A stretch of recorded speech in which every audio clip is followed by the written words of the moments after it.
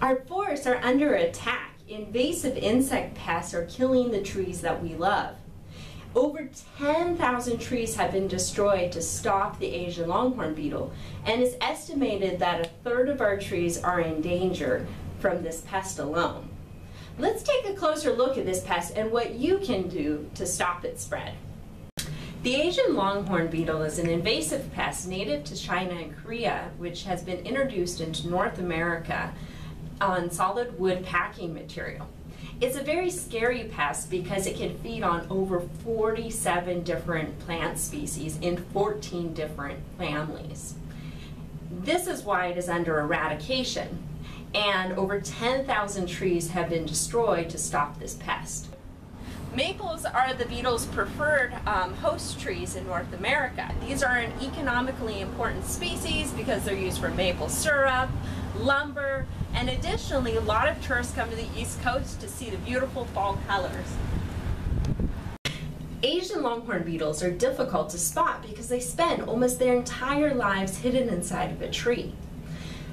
When a female beetle is ready to lay an egg, she will find a suitable place on the trunk of the tree or in one of the branches, and she will create a small hole through the bark of the tree into which she will insert one egg. Over the course of her lifespan, she can lay between 50 to 100 eggs. So after the egg hatches, the larvae will begin to chew its way into the tree. So this is a late instar larvae, and you can see the deep galleries that has chewed into the wood.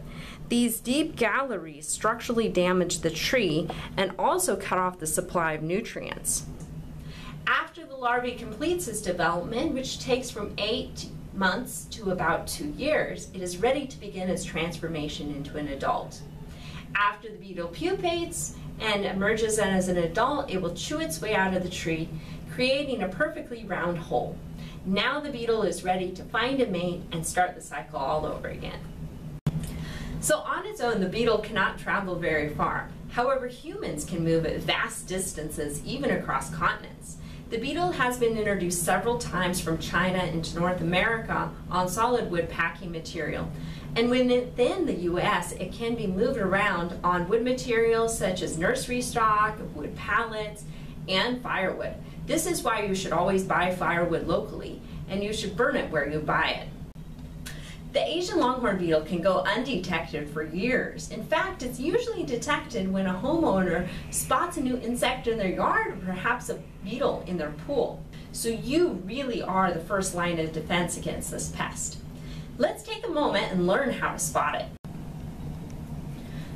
The Asian longhorn beetle is active during the warmer months of the year. It is quite large, 3/4 to 1.5 inches long.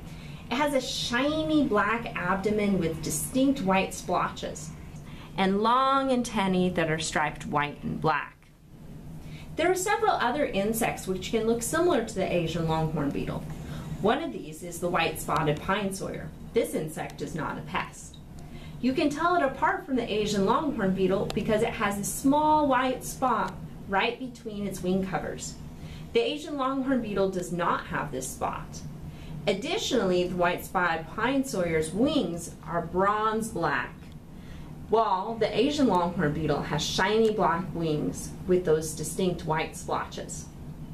You can look for beetle infestations any time of the year, though it may be easier to spot infestations in winter or spring when the trees are bare. It's a good idea to take along a pair of binoculars when you look for this beetle, since signs of the beetle can be small and hard to see.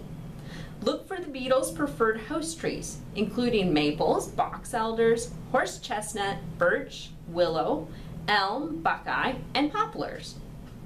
Examine the trunk and branches in the tree canopy for signs and symptoms of the beetles. The most obvious sign of the beetles are the perfectly round exit holes they create when they emerge from the tree. These holes are a little smaller than a dime and deep enough that you can stick a pencil into them. You can sometimes find the oviposition pits that females make when they chew a hole into the bark to lay their eggs. These can be quite small and can simply look like small wounds on the tree. So if you find a fallen branch or are chopping wood, you may be able to find the galleries that the larvae creates when it tunnels into the wood. Another sign is weeping sap oozing from exit holes and the egg sites that the beetle chews. Take a closer look at trees that are turning colors too early in the season or have dead branches, as this can be a sign that something is wrong. So if you find a beetle that you think is the Asian longhorn beetle or signs of an infestation, you can report your findings online at asianlonghornbeetle.com or to your local DEC agent either by phone or email.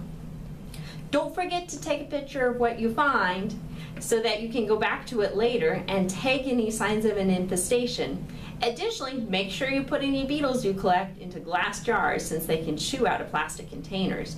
You can kill the beetles by putting them in your freezer. In this video, you learned about the Asian longhorn beetle, a dangerous pest which can kill many species of deciduous trees. These beetles are spread by humans moving wood materials, including firewood. You can help stop the spread of this beetle by not moving firewood and inspecting the trees you love for signs of the beetle.